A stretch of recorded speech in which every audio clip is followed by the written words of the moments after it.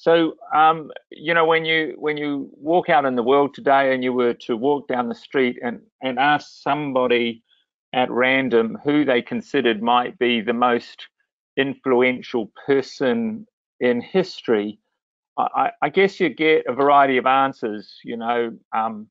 Aristotle, Julius Caesar, Alexander the Great, Winston Churchill, Gandhi, Chairman Mao, George Washington.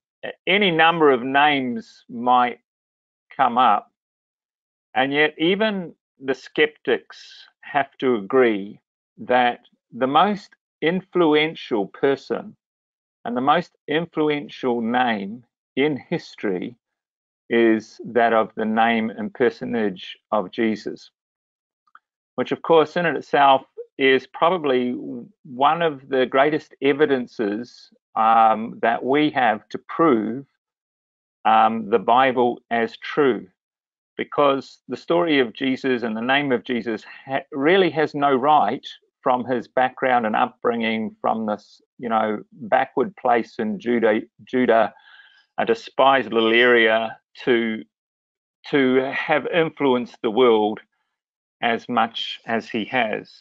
Now, I've got a funny feeling this next slide is not going to play. I'm just going to attempt it, and if it doesn't matter. I seem to have a problem with it, but we'll see how we go. No, it's not going to play. Okay, so Proverbs says that the name of the Lord is a strong tower, and the righteous runneth into it and is safe. And I really think that right now in lockdown, this is perhaps the most powerful verse in Proverbs, because here we are where the world is changing really at a dramatic pace. No one could have imagined that in 3 months we would see such a change to the world. And there's a lot of uncertainty out there. There's a lot of fear.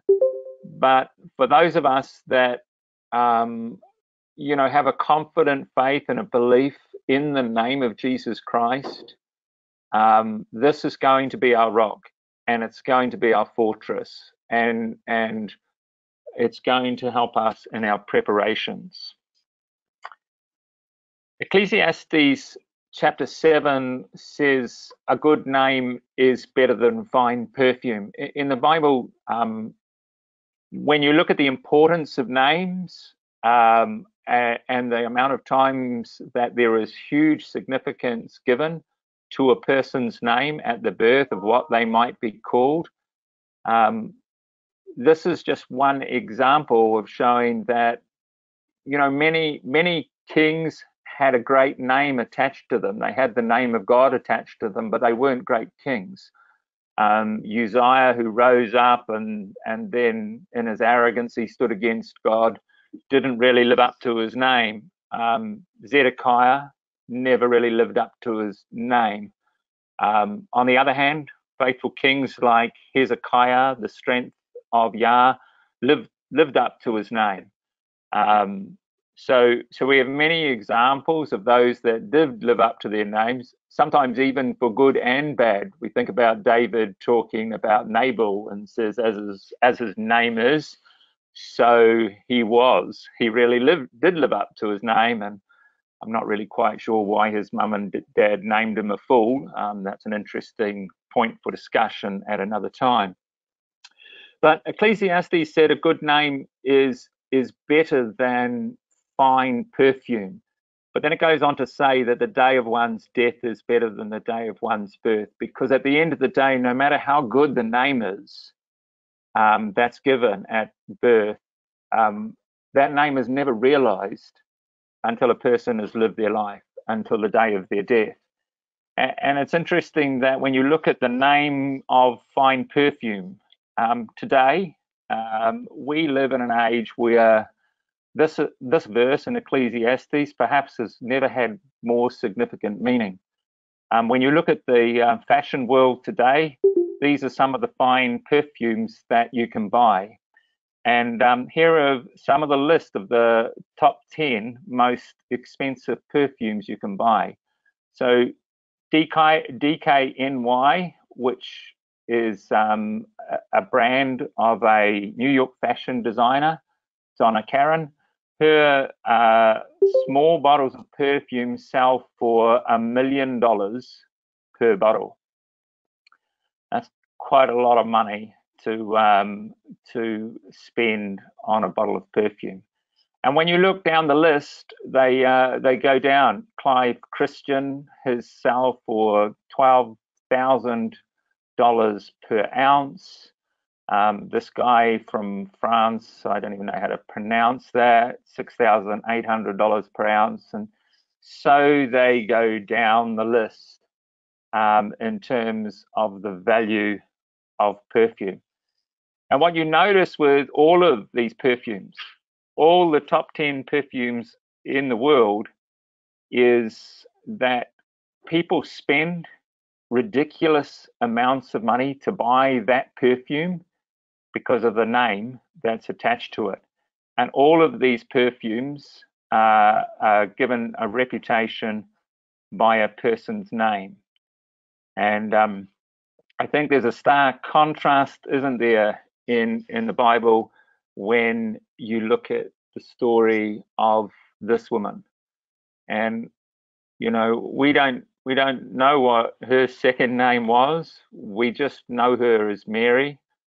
But her reputation and her name has lingered through the centuries because she took a 1 pound of very expensive ointment to the value of 300 pence, and she broke that and anointed Jesus.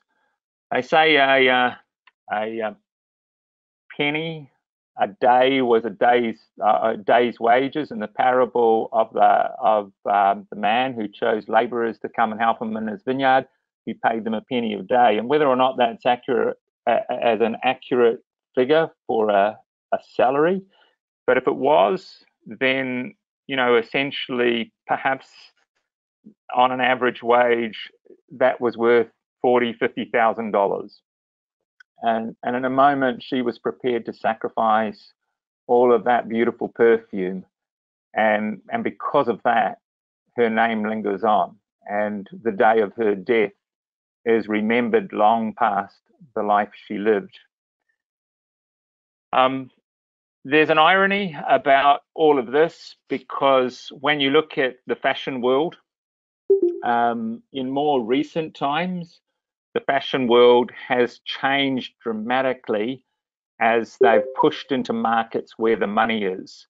So particularly into the Islamic world, to selling to Muslim women, there's been some very high-end fashion designers have seen an opportunity to target what you would think is a strange market, where women essentially completely cover their body and cover their faces, and yet they've found a way to actually appeal to that market, and it's been huge for them. What is fascinating is that when you look at the effects of what's happened with the coronavirus, it has hit the heart of all the major luxuries of the world, all the things that we might consider to be lovers of pleasure more than lovers of God, and perhaps none such more than the fashion world. There's a little comment on writing on the effect of the coronavirus. It says, for the outsider, the fashion world, with its many mysteries and rituals, is often a universe completely disconnected from reality. But when you take a look, you will realize that the fashion designers are the walking prophets of the time we live in. So it's an interesting comment that, you know, fashion design is seen as a symbol of the walking prophets of our modern age. They guide and they point all men in the direction, or influence men in the direction they might go. It goes on to say that the fashion world, through the events of the coronavirus, is almost the #1 endangered species in this zoo of madness. And it's so true. When you look at where the coronavirus has affected the most, the 4 pillars of the fashion world sit in London, Paris, Milan in Italy, and New York. So these are like the 4 pillars of the fashion world. And when you look at the effect of the coronavirus in those cities, absolutely devastating. And in the Olivet prophecy, Jesus says there would be many false prophets that would arise and lead astray many. And because of lawlessness will be increased, the love of many will wax cold. So before I rave on too much tonight, I'm going to make this a little bit interactive and give you a little bit of a challenge in consideration of names. So what I'd like you to do is, and some may have already done this exercise last time, but if you can look in your bubbles, get together for about 5 minutes in your bubbles, and just look at Genesis in the first few chapters. And I want you to look carefully at Genesis in the first few chapters, and I want you to find in those first few chapters the things that God names and the things that man names. Now, just to clarify that, there are a number of things that are named, like it talks about 4 rivers and the names of them are called. That's not what I'm referring to. Look carefully for the things that are specifically that it says, and God called, or Adam called, or man called their name such and such.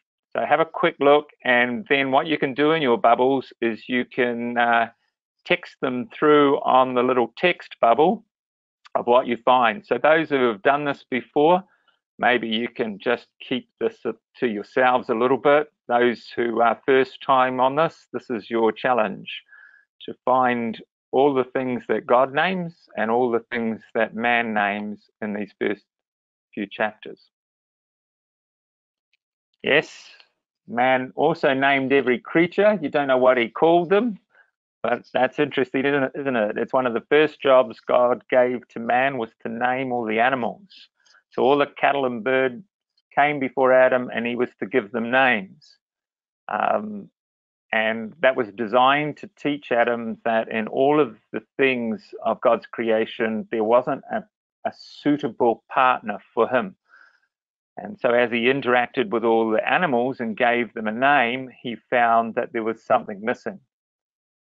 So that's why God brought, or God gave man a helpmeet in bringing to him a partner.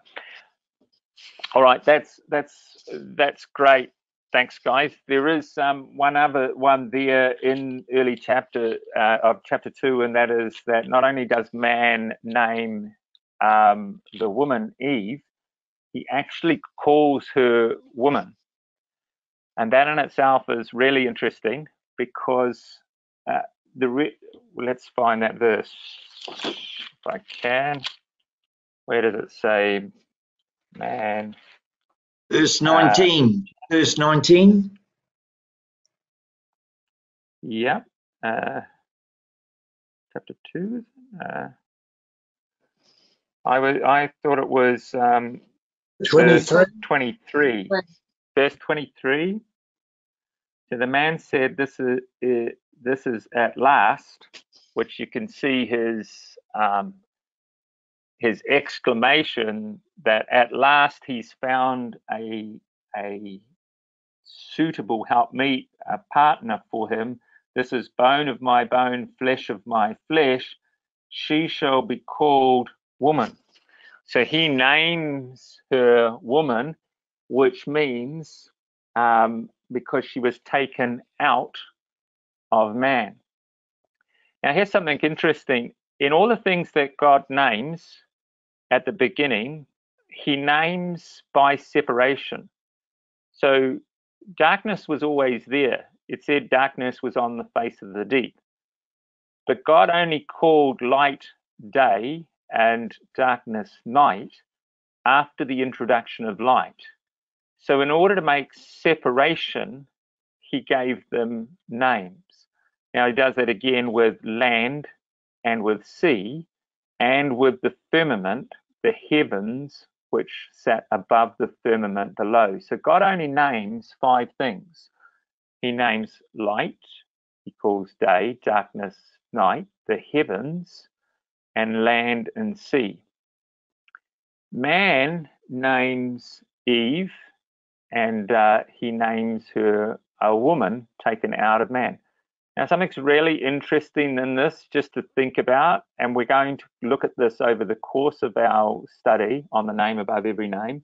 But do you notice that there's no record in Genesis 1 and 2 of God naming Adam? In fact, Adam is just introduced into the record. And when we think of how important it is to name something, why is Adam not named in the first 2 chapters? Well, have a look for a moment and move forward to Genesis chapter 5, because there's a very interesting thing regarding the naming of Adam. And I'm not sure if you've seen this before, because I certainly hadn't. But Genesis 5 verse 1, this is the book of the generations of Adam when God created man. He made them in the likeness of God, male and female. He created them and blessed them and named them man, which is Adam. When God created male and female, he gave them the name Adam. It was man that said she should be called woman because she was taken out of man. And then it was man that gave her the name Eve. But in the beginning, God created them one, which is one of the reasons why Jesus talks about what God has joined, let no man put asunder. Because when he created them, male and female, he gave them a singular name, Adam. That's just someone outside their bubble, sorry. So anyway, I thought that was a bit of an interesting exercise for all. Now I'm just going to come back to my sharing my screen again now and just quickly summarize a couple of those things. So God called, I'm not quite sure why all my little video links aren't working at the moment. I have to check my settings on my program. Anyway, God called the firmament heaven, and the evening and morning were the second day. So as I said, in the beginning, God created Adam and Eve one and gave them a singular name. And this is interesting into our story about the name above every name and what the name of Jesus really represents. And we had this in our exhortation this morning by Reese, talking about unity. It's really the heart of what the name of Jesus is all about, making one. In fact, when we think about Jesus, we think about the word atonement, which is made up of a compound word at one meant. And the life of Jesus is all about breaking down oppositions and walls of partition and things that divide and unifying. And so the life of Jesus and the gospel of Jesus, which started 2,000 years ago, has had a major influence on the world. And I just want you to think about a few things just quickly. When Jesus gave a parable about the mustard seed, he said the kingdom of heaven is like a grain of mustard seed that a man took and sowed in the field, which indeed is the smallest of all other seeds, but when it's grown, it's greater than all the garden plants. And mustard seed, I don't know if you know, it's it's essentially a garden herb, but it's almost like a weed in the sense that once it starts growing, it takes over. And it's a little bit like a virus that can take over the ground. And if it's not controlled, it can consume everything in its path. And Jesus said that this gospel, this kingdom of heaven, this teaching is going to be like a grain of mustard seed. And when you think about where it started from, here was Jesus, who was, born in Bethlehem, grew up in a little place called Nazareth, which is just the back end of nowhere. I keep thinking of maybe Kaikoui, sorry, Lower Sandal, if you're here, or it's very much like the nowhere part of New Zealand. Well, out of that came this man who had such a huge influence, and this gospel has now spread through all the world. And he said it would grow like a grain of mustard seed, and when it grew, all the birds would come and make their perch in it. In other words, this gospel was going to be a place which would be a haven for all of God's creatures. It was going to be a message which would bring life and which would bring hope. And wherever you look in the story of the preaching of the gospel that started way back in that first century, we can see the influence that Jesus has had on the world. So just move that. Oops, sorry. I have to go and play that again. I keep getting this screen in my way. Okay, so this is a quote by an Anglican minister back in the 1800s, and he made the comment of Jesus that he's the greatest influence in the world today, and said there's a fifth gospel being written, the work of Jesus Christ in the hearts and the lives of men. And then there's another poem which is incredibly powerful, written around the same time, which goes like this. He was born in an obscure village, the child of a peasant. He grew up in another village where he worked as a carpenter until he was 30. Then for 3 years, he was an itinerant preacher. He never wrote a book. He never held an office. He never had a family or owned a home. He didn't go to college. He never lived in a big city. He never traveled 200 miles from the place he was born. He did none of the things that would normally accompany greatness. He had no credentials but himself. He was only 33 when the tide of public opinion turned against him. His friends ran away. One of them denied him. He was turned over to his enemies and went through a mockery of a trial. He was nailed to a cross between two thieves. While he was dying, his executioners gambled for his garments, the only property he owned on earth. When he was dead, he was laid in a borrowed grave through the pity of a friend. 20 centuries have come and gone, and today he is the central figure of the human race. I'm well within the mark when I say that all the armies that ever marched, all the navies that ever sailed, all the parliaments that ever sat, all the kings that ever reigned, put together, have not affected the life of man on this earth as much as that one solitary life. And it's so true, isn't it? To me, this is one of the most powerful examples of the evidence of the Bible. There is just no right or reason, no rhyme or reason why the name of Jesus and the influence of his teaching should have influenced our world. But it really has, and it has for so many good things. Jesus teaching towards children, the time in the gospel where he said, leave little children alone and don't forbid them to come to me, for the kingdom of heaven belongs to such as these. For hundreds of years, the attitude towards kids in the ancient culture was absolutely barbaric.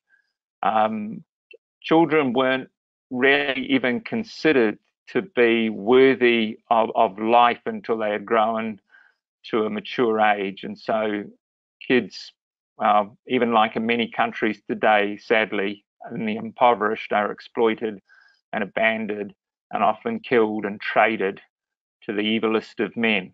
And that existed in the days of Jesus through the Greco-Roman world, but it was through Jesus' teaching. And this book here, written by this guy Bate, who wrote a story when children became people, talks about the Christian influence which changed the darkest age of the world, where children weren't given any credence. So whether it was children or whether it is human rights, you think about the influence of Jesus across human rights. There is neither Jew nor Greek. There is neither slave nor free, male or female. You know, Jesus' influence, particularly on the slave and the free, but the equal opportunities that people should have in a life in Christ, was taught through his interaction and his dealing with every class of people. And so people like William Wilberforce, perhaps many of you have seen the movie Amazing Grace, which came out a number of years ago, the true story of the influence that Wilberforce had on the abolition of slavery. That's his statue outside Westminster Abbey. He committed his life to the abolition of slavery. And in 1833, of course, that act was passed. It would then go on and affect America. But it was all upon Christian principles, that it was through the teachings of Christ that people shouldn't have the right to own slaves, to have people as personal chattels. Jesus' teaching in regards to the role of women was absolutely outstanding. His interaction with women was way ahead of its time. And I think that influenced a lot of the apostles' teaching. One of these quotes in Timothy, which is taken from an extremely literal translation of the Greek, and I believe an incredibly accurate one, but again, a topic for another time to discuss. This is a translation from the Revised English version, which says, "A woman must learn and be learning without causing disturbance." Now, that might sound, or subjugation, that might sound like something that, Paul's often accused of being, a male chauvinist. But this was so ahead of its time, because whether it was Jewish, whether it was Greek, whether it was Roman culture, the attitudes towards women and education is much the same as it exists in Islam today. They weren't permitted to learn. And so when you see pictures like this in the story of Mary and Martha in the house of Lazarus, which you might be familiar with in John chapter 11, Martha's indignant at Mary because she's sitting at the feet of Jesus. I had always thought it was because she thought, her sister was being lazy and she needed a hand. But there's far more to that story. It's the fact that in the culture of Jesus' day, it just wasn't permitted for women to sit and to learn at the feet of a rabbi. And as she was busying herself, she just thought it wasn't right that Jesus was allowing Mary this position, this privileged, honored position. And Jesus, of course, would go on to say, leave her alone because she has chosen that good part. Totally radical teaching that changed the world in his day and still influences our world today. So when you look at education and the greatest names within education, every single one of these universities and all the ancient universities, Oxford dates back, 1,000 years, University of Cambridge, Princeton, Harvard, they were all established and built upon Christian principles in the belief that a person should have the opportunity to love the Lord with all their heart, with all their soul, and with all their mind. And if you looked at art, literature, music, sculpture, there's been more artists, more composers, more writers, more sculptures giving glory to Jesus than all famous people put together. More things have been written about Jesus than any other identity by anyone. If you look at the services which have affected the world in terms of compassion, and today, right now, with what's happening with the coronavirus. My son's on the front line for St. John's out there, putting his life at risk and doing an incredible service. So whether you look at Samaritan, St. John's, Red Cross, Good Shepherd services, they're all built upon the stories of Jesus, of compassion and love, of being able to sacrifice your own personal well-being and fears to save other people. The Red Cross was set up by Henry Dunant to Calvinists. The Order of St. John's goes back 1,000 years AD, to the time of the Crusades, when they set up a place for Christian pilgrims and they went to Jerusalem. Had the first seeing eye hospital in the world. Huge influence upon the world. And as a leader, this was unheard of. You know, you can see Jesus' spirit of compassion and forgiveness all through the Bible record. Perhaps this one is a great example with a woman that was caught in the very act of adultery, condemned under the law. It was a black and white case.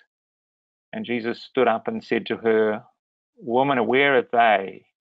Has no one condemned you?" And she said, "No one, Lord."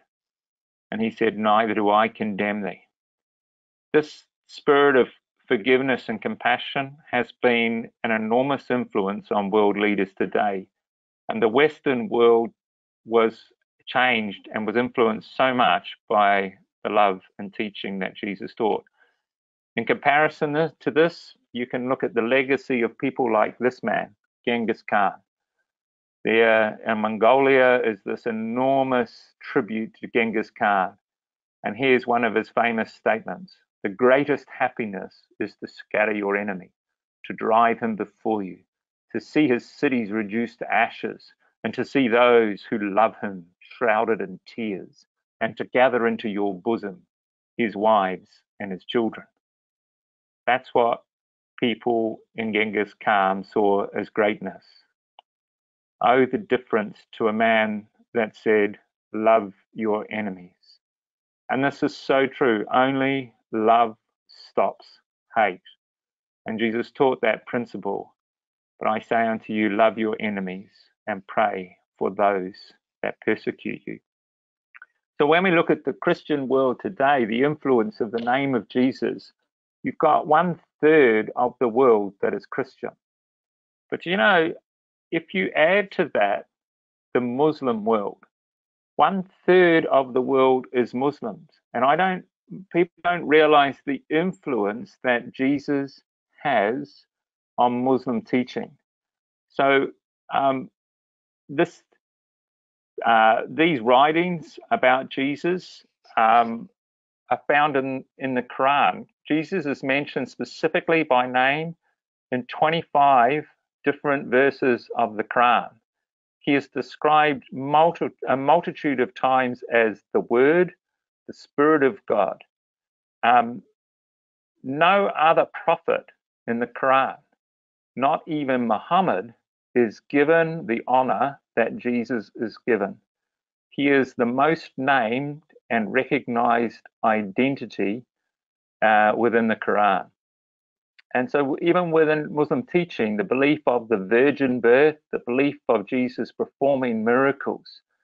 And so this little quote here, which was taken from the Muslims British Council, headed by a Muslim called Mogra, says, "We don't have to fight over Jesus. He is special for Christians and Muslims. He is bigger than life. We can share him." And so if you take the influence, and I know that, you know, within Islam there are, you know, fanatical left and right wings of Quran, but of Islam. It's not dissimilar to Christianity when you think about it.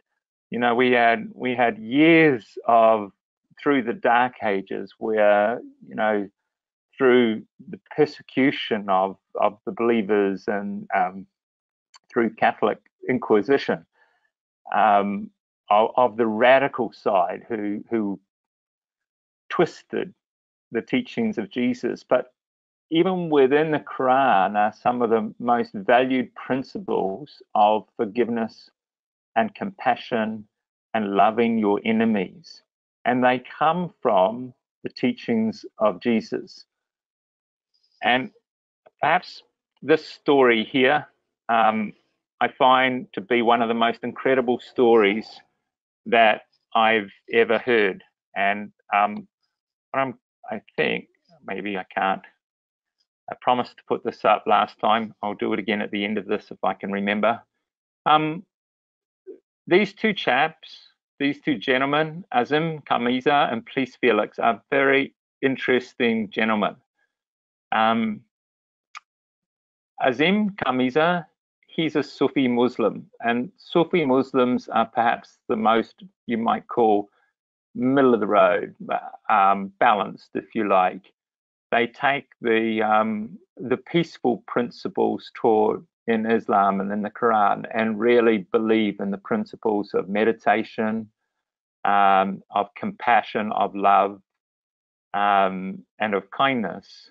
And Please Felix, he's a Baptist preacher, and they've formed an incredible friendship and an incredible bond together, Christianity and Islam. But what's amazing about how they formed that friendship is that they together started a foundation called the Tariq Kamisa Foundation. Tariq Kamisa was Azim's 20-year-old son. He was shot and killed in 1995 when he was only 20 years. He was a bright student, and he was shot and killed by a 14-year-old boy. He was lured to deliver pizza into a gang initiation, and when he got there, this 14-year-old boy was enticed by his friends to kill him. And he shot and killed him, and it was the first case in US history where a 14-year-old was tried as an adult, and Tony Hicks, the boy that was 14, was given a 25-year-old sentence. A 25-year sentence. As you can imagine, for Azim, his world came crashing down in a moment. Nothing could have prepared him for what had happened. He said it was just like a tsunami of grief. It was like a nuclear explosion just went off inside him. And he had to, of course, explain to his wife, Tariq's mother, that their only child had been shot and killed. Azim spent a long time trying to come to terms with it, and he did so through the power of meditation and through principles of compassion and forgiveness. And after some time, he decided to reach out to the caregiver of Tony Hicks, who was his grandfather, Please Felix, the man next to him. And between the two of them, they forged a friendship, and he learned Tony's story, that this poor boy at the age of 14 was subjected to being pushed from foster home to foster home. He wasn't brought up in a good environment. And Please Felix had taken him as under his wing as a loving grandfather to try to give him an education and try to bring him up on right principles.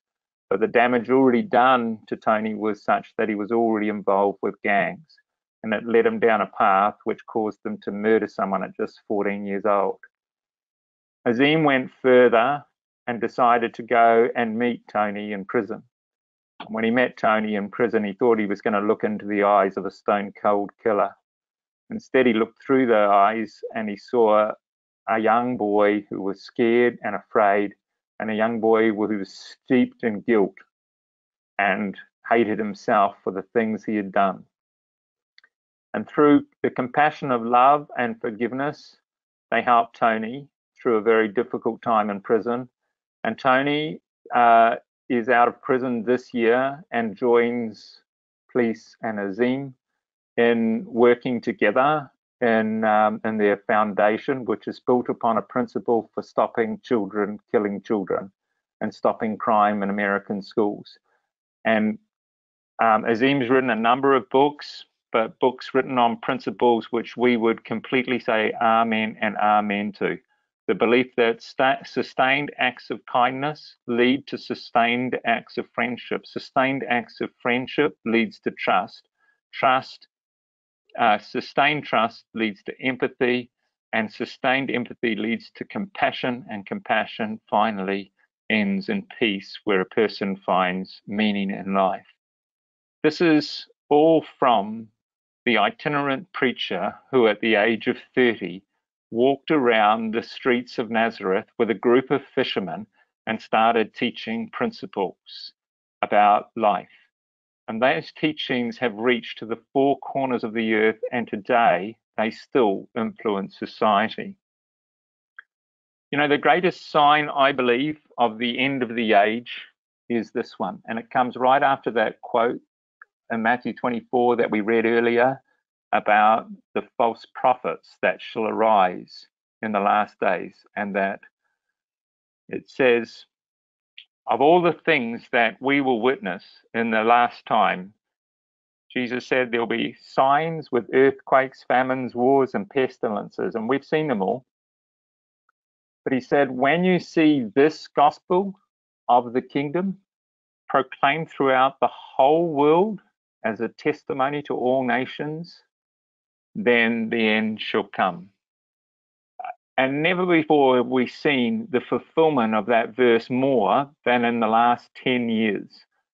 And hopefully this little video I'm going to show is going to work, because this one really is kind of cool. So, I don't know why that's not working. That's a shame. This little video clip that I had here, it shows the spread of Christianity in the time at the beginning of the Roman Empire, and it shows its waxing and waning through all the different epochs of time in the last 2,000 years. It shows the kingdoms that have risen and fallen at the same time Christianity slowly growing. And you can see Christianity waxes and wanes. But as it gets to the last 10 years, it's incredible.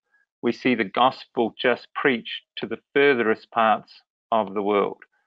And I guess I was hoping that maybe my dear brother, and I'm just quickly looking down the list, no, he hasn't joined me. He's still out shopping, which is a bit of a shame. So I sent a message to my dear brother Carl Belush in Finland, and I asked him if he would like to join us. And he said if he gets back in time, he would love to join us. But, you know, I think it's an amazing story that I met Carl in Pakistan in 2010. We formed a friendship that we've built for the last 10 years, and I've managed to see him again in Sri Lanka numerous times. And then remarkably, God caused Carl to end up in Finland. And I don't think Finland could be further away from Auckland, New Zealand. I think probably that's pretty much one end of the earth to the other. And right now, Carl is doing an incredible good job in witnessing and preaching the gospel in Finland. And I believe the gospel has reached the four corners of the earth.